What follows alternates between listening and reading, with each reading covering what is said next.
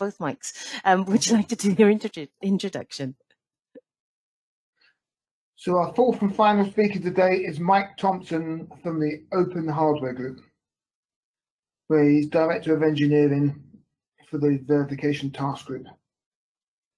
Mike is a functional verification engineering manager who has been involved in all aspects of the discipline: simulation, emulation, prototyping, and formal verification. He is a strong proponent of coverage-driven processes in the pursuit of first-time right silicon. The OpenHW Group is a not-for-profit global organization driven by its members and individual contributors, where hardware and software designers collaborate in the development of open source cores, related IP, tools, and software. OpenHW provides an infrastructure for hosting high-quality open source hardware developments in line with industry best practices. He is based in Ontario in Canada, and his talk today is on CORE-V verification, an open source SVUVM environment for RISC V processors, or cores, sorry. Over to you, Mike. All right, thank you very much for that, Mike. As Mike said, I'm Mike Thompson, Director of Engineering for the Verification Task Group at the OpenHW Group, and I'm here to talk today about CORE-V-VERIF. I was wondering how, I of course, before this presentation knew about the speakers that were coming before me, so I knew there'd be an awful lot of discussion about verifying RISC-V cores. I work with Simon Davidman and the team in Paris. They are members of the OpenHW Group, so I had a fair idea of what his talk would be about, and of course I'm familiar with what's going on at with the SHAKTI processor team. So I decided to change the tack of this presentation a little bit. We're not going to get into the technical details too much. I've got lots of material if you want, but I'm just basically going to talk about the why-fors and where-hows as opposed to the technical details, because it's very interesting to me how the work that we're doing in the OpenHW Group is very, very similar to the things that you've already seen presented today. I won't go on to this one too much because Mike has already gone over it. We are a not-for-profit global organization. And how does that work? Well, this slide tries to show that a little bit. So on your right-hand side is the current snapshot of our members page. We've got more than 90 members and partners. And the members are the people that do the heavy lifting. I have this great title, Director of Engineering for the Verification Task Group. You might think that I have a team of verification engineers at my beck and call that are busily writing test cases and reference models and functional coverage and all that sort of stuff, and that's not true. I have no staff. Our member companies, people like Paris, excuse me, all the other members that you see listed there, they are the organizations that provide the human compute and tool resources that we use to develop our IP. It's all centered on GitHub. It's all open source. And the idea is simple. Generally speaking, I act as a coordinating function to basically just, try to figure out what needs to be done next. And different engineers at different member companies will pick up that work. And once it's ready for integration, contribute it to GitHub. And that's how our designs, that's how our specifications, and that's how our verification environments move forward. All right. Sorry, here, yes. I want to talk a little bit about technical readiness levels. One of the things that distinguishes the OpenHW Group from a lot of open source organizations is we are deliberately trying to produce IP that is as well verified as anything you can buy in the commercial space.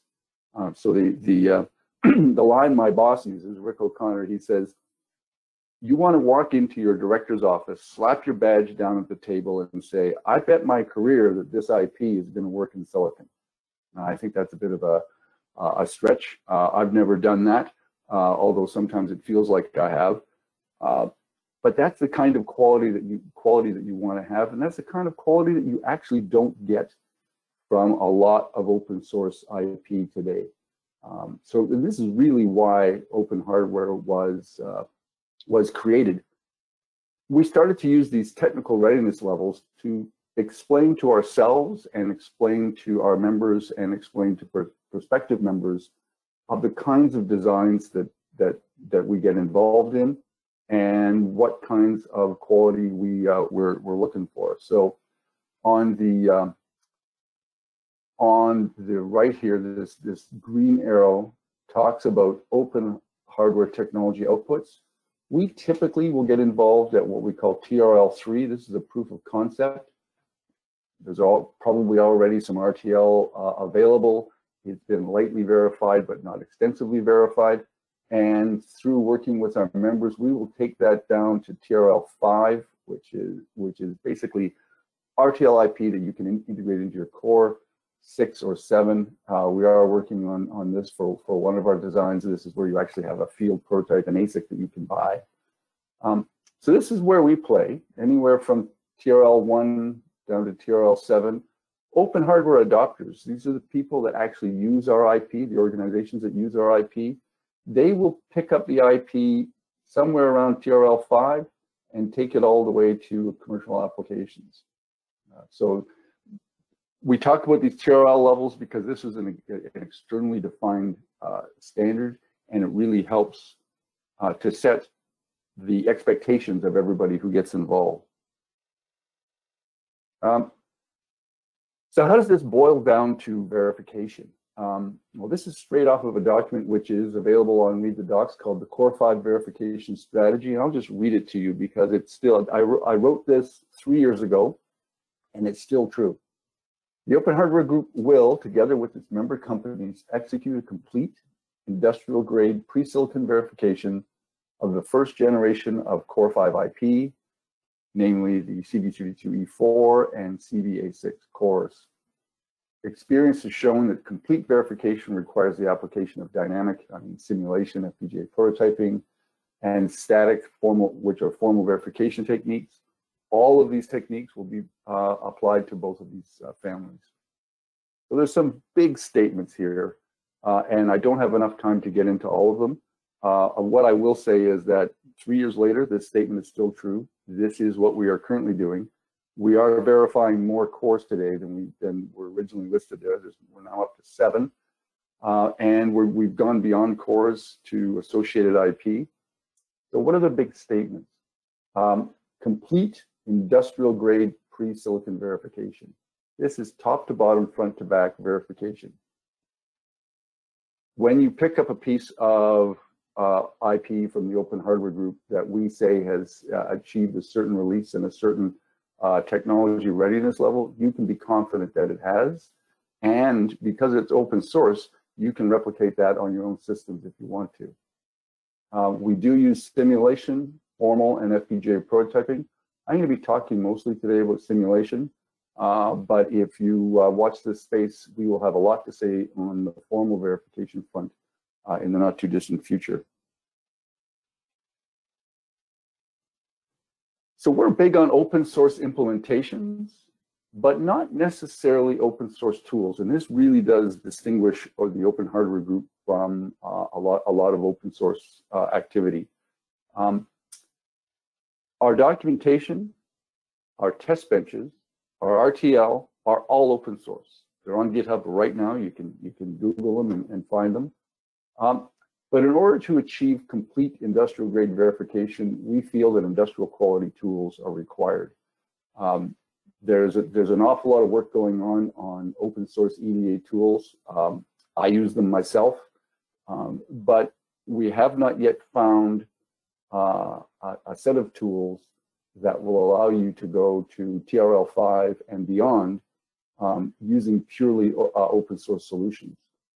So we don't shy away from using closed source tools. So if you're going to use the CORE-V-VERIF test bench, you're going to need to buy a commercial simulator.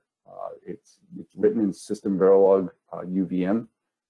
We do take pains to make sure that all of our IP runs with all of the commercial simulators that we're aware of, and there's 5. I've got them up there on the screen. There's probably ones that you know, probably ones that you're using. But we do not make any attempt to make sure that our verification environment will work with an open source simulator. I want to talk about verification planning because this is one of the things, as Mike said in his intro to me, I'm a real big believer on metrics-driven, coverage-driven verification. You have to have a plan, and we do a lot of verification planning in the Open Hardware Group. Before we start writing any test benches, before we start writing any test cases, we sit down and think about what it is that we need to do. Like, what are we verifying here? How are we going to verify it?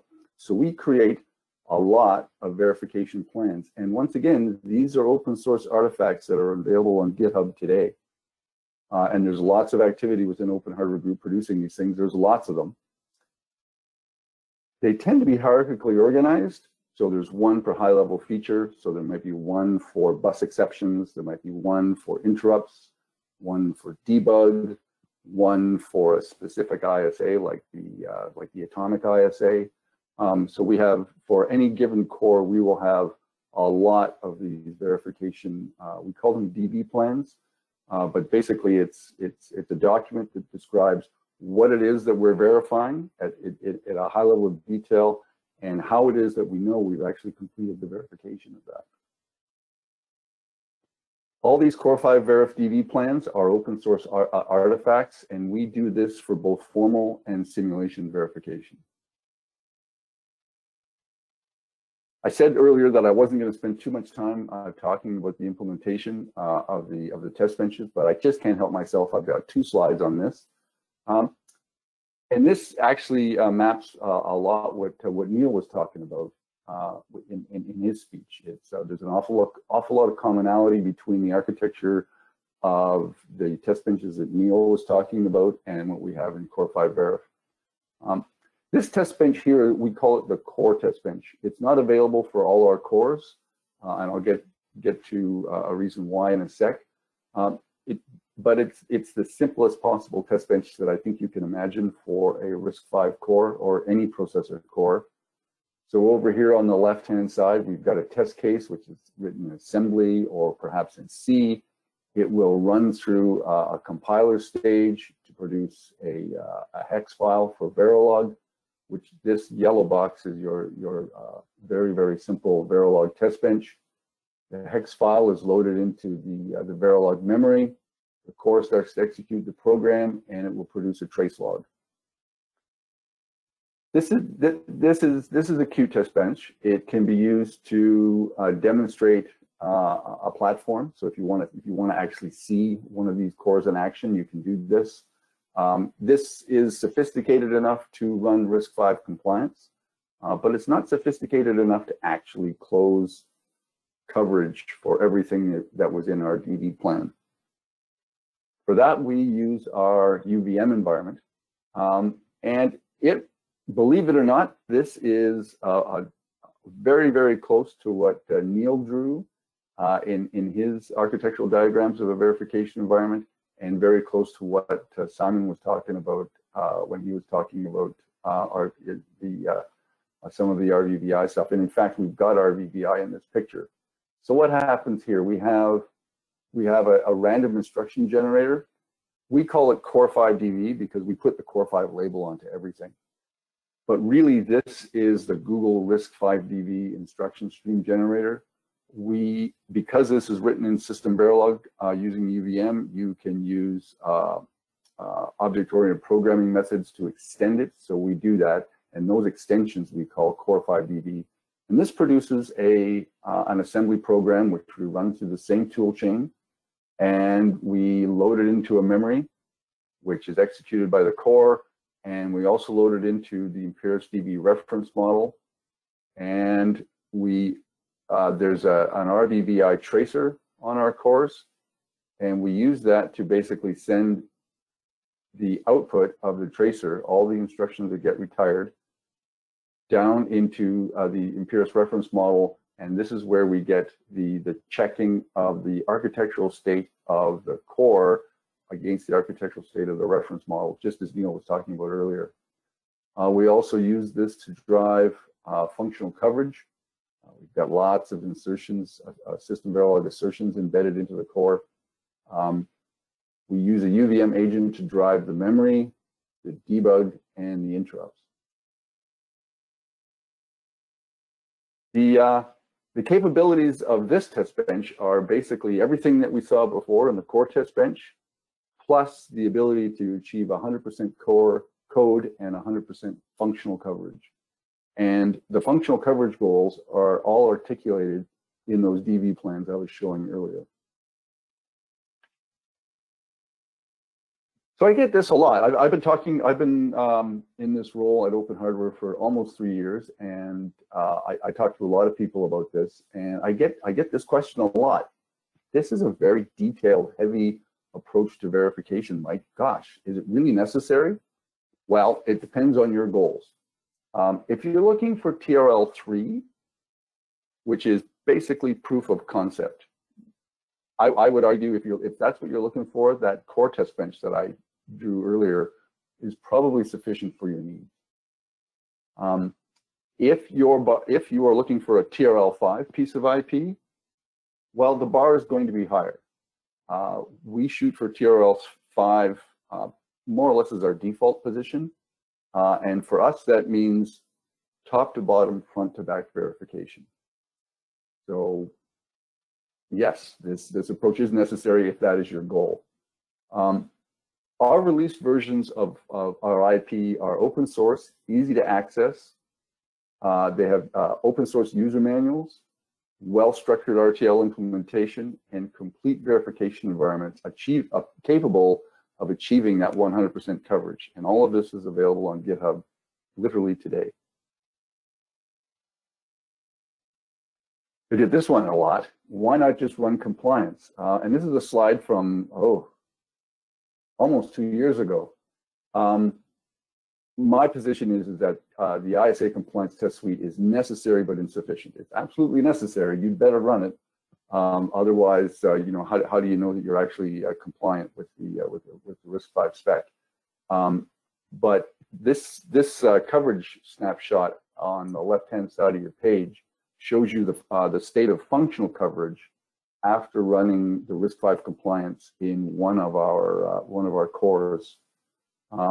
And you can see it's actually in some cases it's either low to abysmal, and for me anything less than 90% coverage is frighteningly low. You can't say that you're going to sign off, and you don't really see too much here that is beyond. Like we've got hi Mike, it's just OBI package. I've got 1 minute left.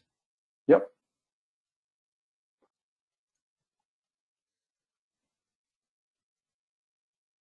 Hello. Hi, yeah, carry on.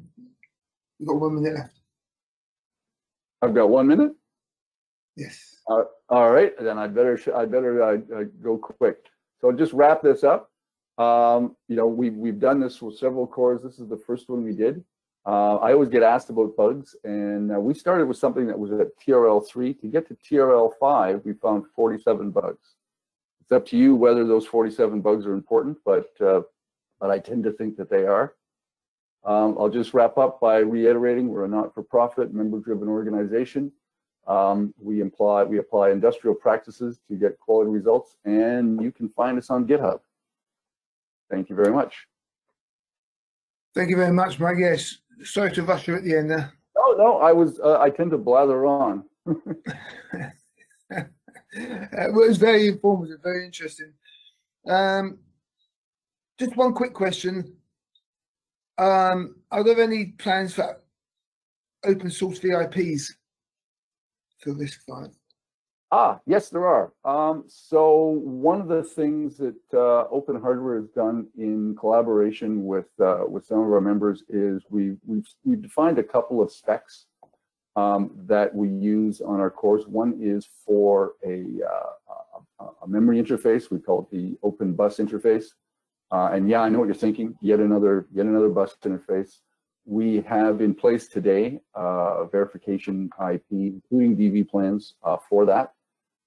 We also have defined an attempt to standardize an interface to an external coprocessor, which we call the CORE-V extension interface. And we are working with a new member of the Open Hardware Group that is going to be contributing verification IP for the X interface. Good. Okay, that all sounds very good. Thanks very much, Mike, for the talk. I'm sorry to cut you off a bit at the end. No, that's like I say, as I blather on.